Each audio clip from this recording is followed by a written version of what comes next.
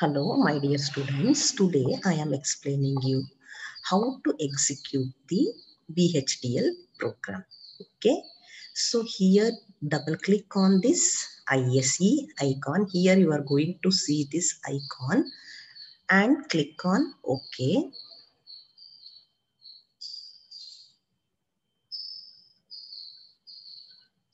Let us wait and click on OK. Okay. So let us click on the new project. If you want, you can close all the previous projects. Okay. Now click on the file, new project. Here write the name of the project. Let us write the name of the projects as basic gates. Okay, and nothing you change here. By default, it is taking the project name. And this is the top level source type. Okay, click on the next. Okay, it is asking that if it is already exists.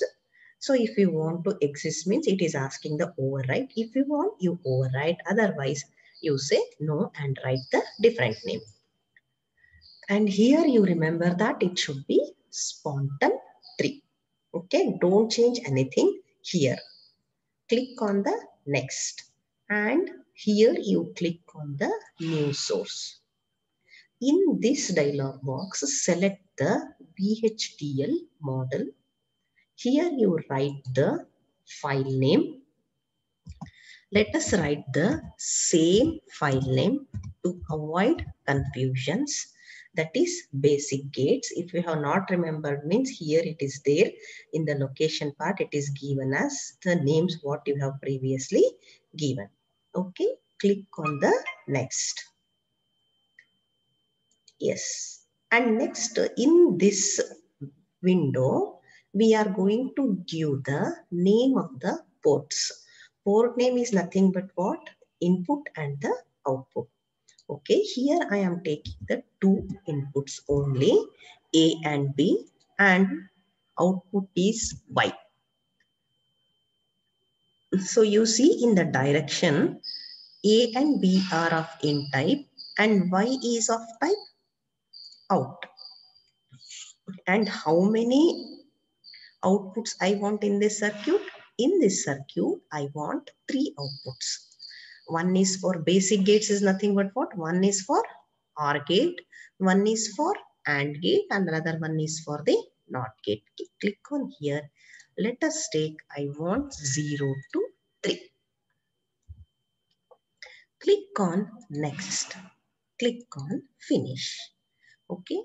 And next click on, just you see here, before you are clicking, this new source is active and this is not active, and these the two are the empty.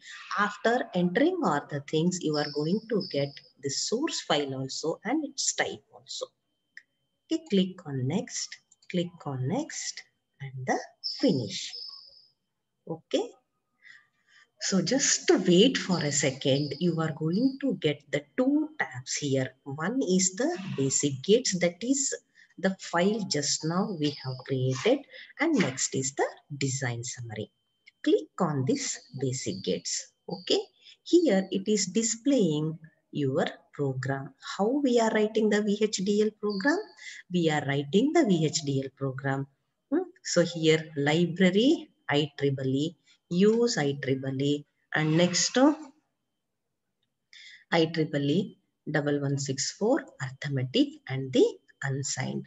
Correct? These 4 lines it is by default displaying.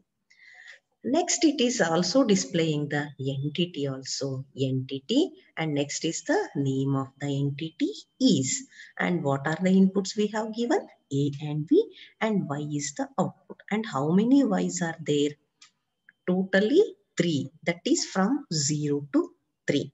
Okay, but here the down to is, here 0 and 3 is there. Down to is somewhat wrong because 0 is at least 0, 1, 2, 3. Not it is down to. That is why it should be 0 to 3. Okay, basic gates. Next, here also it is by default, it is coming architecture, behavioral of basic gates begin. Let us write the program for the first OR gate. How many inputs are there? The two inputs. Only for that two input, we are displaying the all the basic gates output. And how many outputs you have taken? You have taken totally 4 outputs. That is y of 0 is first output, y of 1, y of 2 and y of 3. Okay, let us write y of 0. And next signal assignment statement. Let us think that y of 0 is equal to OR gate, that is ARP. And similarly, next one is y of 1 signal assignment statement A and B. Next, y of 2 is equal to, no, not this, that is signal assignment statement. So totally actually we have taken the 4 because I want to just show you another one concept, that is y of 3 signal assignment statement equal to what I want to do. So I want to write it as not of B after 5 nanoseconds. Just to understand this concept, I have taken totally the 4 outputs. Okay, if you want, you can write only the 3 outputs because this is the example for only the basic gates. What are our basic gates? Are and not are the basic gates. And here it is not necessary to write any end behavioral and all this. Why? Because it is by default, it is present. Okay. Now let us move to check the syntax of this. Okay. First, save this program. After saving, here in this process, here it is a one window is called the source window. Another window is called the process window. In this process window, you just click on this synthesizes. So here we are going to double click on this check syntax. Why we have to click this? Just we are checking the any syntax error is there in this program. If any error is there, means you are going to see here. In the below, you are going to see the errors. So here, I think you are going to see here, it is completed successfully. Here you can see it is displayed as completed successfully. Means now your program is correct. Okay. So now our program is ready for the execution. Okay, this is till now what we have studied is how to write the program and how to check the syntax of that program. After this program completed successfully, now move to run the program. How to run the program? So for that, we have to give the inputs and outputs. Okay. For giving input and output, so here go to this source for window, click on this arrow mark, select the behavioral simulation. Okay. After behavioral simulation, you are going to get the basic gates, the program, what we have saved here. Just you select this, click on right button, click on new source. In this new source, you select the test bench waveforms. And here you give the name of the test bench waveform. Here I am giving the name of the test bench is B1. Okay, and click on the next.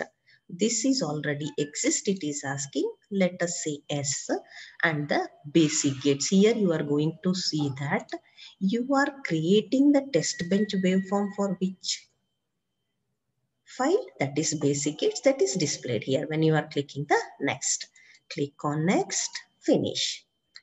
Then in this dialog box, what you have to do means you have to select the combinational. combinational, and click on the finish. Okay, and here you are going to see the A and B are the inputs and Y is the output. What we have to do means we have to set the inputs, run the program, it will going to give you the output.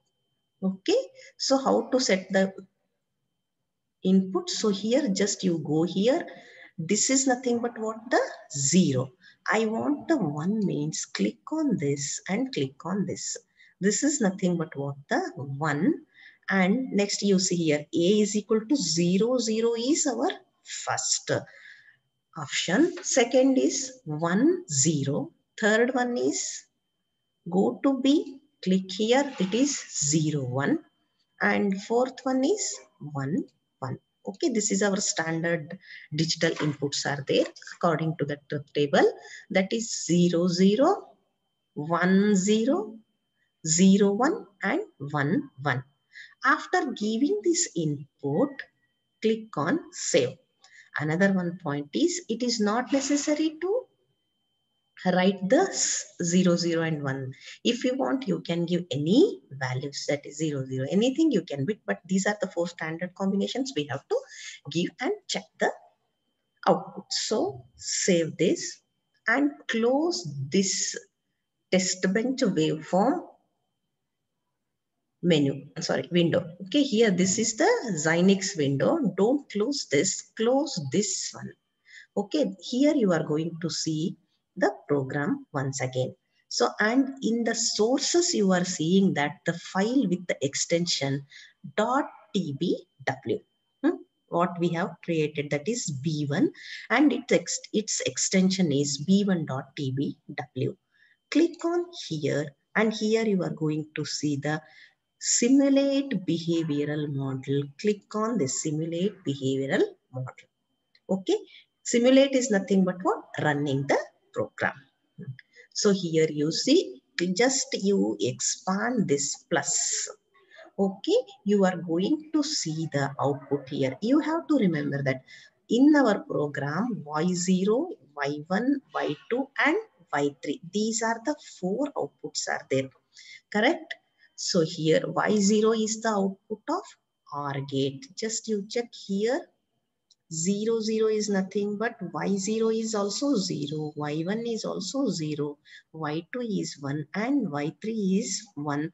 But here you are seeing one red line. Okay, why you are seeing this red line? This is delay. You are only showed that after 5 nanoseconds show the output of y3. Up to 5 nanoseconds you are going to get the no output, so that is why it is red line. Okay, so to understand this, let us put the marker. How to put the marker? Right click on right button, click on marker. Here you select this, here you are going to see. So just you can move this from here to here. Whenever you are moving, the same values you are displaying here.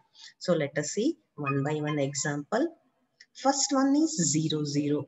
When input is 0 0, what about the output of the OR gate and the AND gate? 0. Only output of the NOT gate is high.